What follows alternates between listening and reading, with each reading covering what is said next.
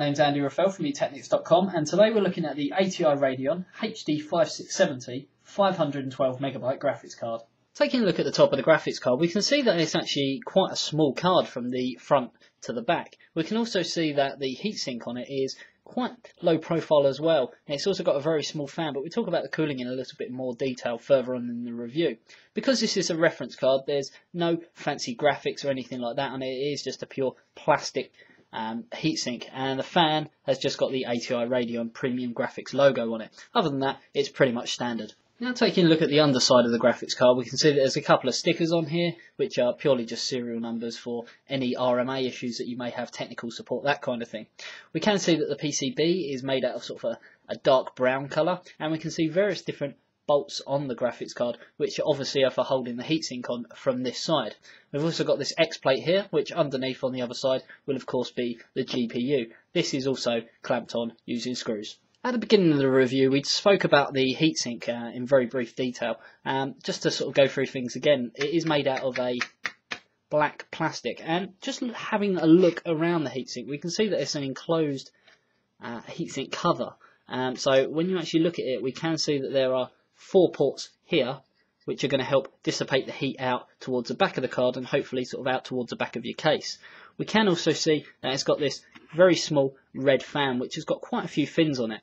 All of this is going to suck in some air and push it straight back out of this side of the card. You can also see that the heatsink extends up here for extra cooling properties across the memory, and this is where the fan connects in to the graphics card's power. Full specifications of the ATI Radeon 5670 include a core clock speed of 775 MHz, has 400 stream processing units, uses the latest DirectX 11 technology with shader model 5.0 and OpenGL 3.2 support, and this particular card comes with 512 MB of GDDR5 memory running at a speed of 1 GHz. It also has a 128-bit memory interface. This graphics card uses a PCI Express 2.1 16x interface. So far you're probably thinking, what's so special about this graphics card? It just looks like a redesigned 5750, the power and the actual full specifications are roughly the same. So what's so special? Well, there is one feature which is very special.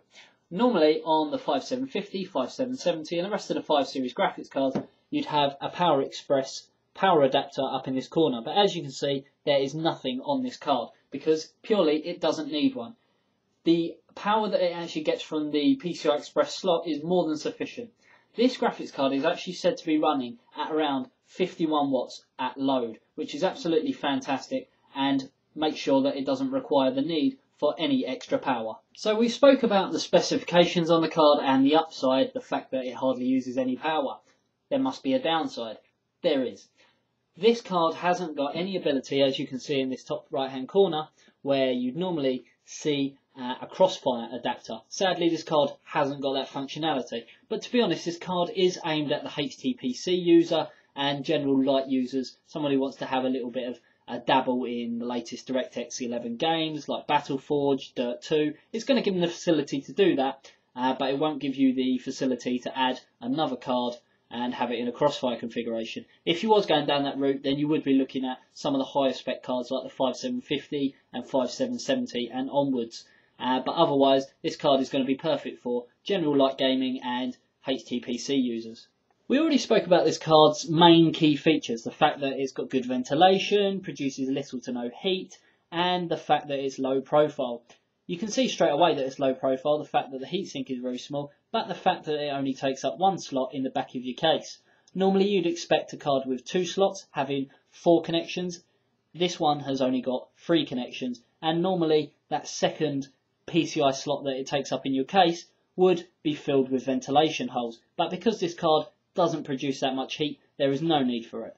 Taking a look at the connections on the back of the card, we can see that it's got a DVI slot, HDMI slot and a DisplayPort slot. There's no VGA port on here, but if you have got an old style monitor that uses a VGA input, then it's just a matter of getting a dongle, which most cards should come with. This will convert the DVI to VGA. Because this graphics card is part of the Radeon 5000 series, it's got some of the latest technologies. Firstly, being DirectX 11. 2 of the most popular titles out at the moment are Battleforge from Electronic Arts and Dirt 2. Battleforge was originally a DirectX 10 game, but it had a rejuvenation when DirectX 11 came onto the scene. There are more titles scheduled to come out this year, including some new titles and some older titles having a rejuvenation, just like Battleforge. This also has ATI Affinity, which is for multi-display configurations. ATI believe that by instead of having a 28-inch monitor, you'd be better off buying multiple smaller monitors, because it will immerse you more into the actual game and you will have better overall gameplay. This card also has ATI Stream technology. This basically takes the load off of the CPU and balances it out between the CPU and the GPU. A lot of people can't afford an expensive processor as well as an expensive graphics card, so by using ATI Stream technology, it will balance it out and give you an overall better feel when you're playing the game, a more fluid gameplay.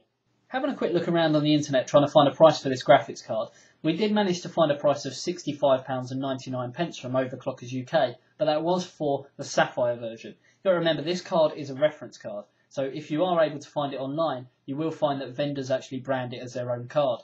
For instance, we found it for £70.25 from CCL online, and they've branded it as a CCL Choice Radeon HD5670. So just beware when you do buy it, and look at manufacturers and the various different warranties that they give you.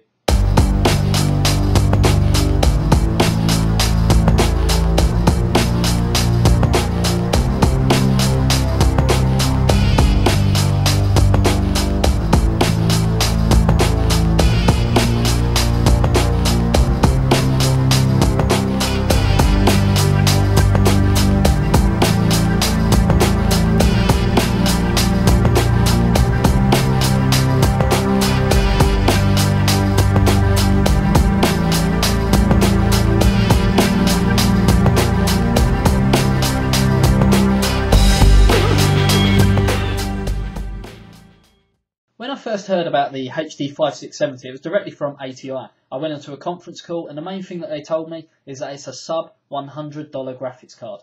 That equates to around £65–70, which is the prices that we gave you earlier.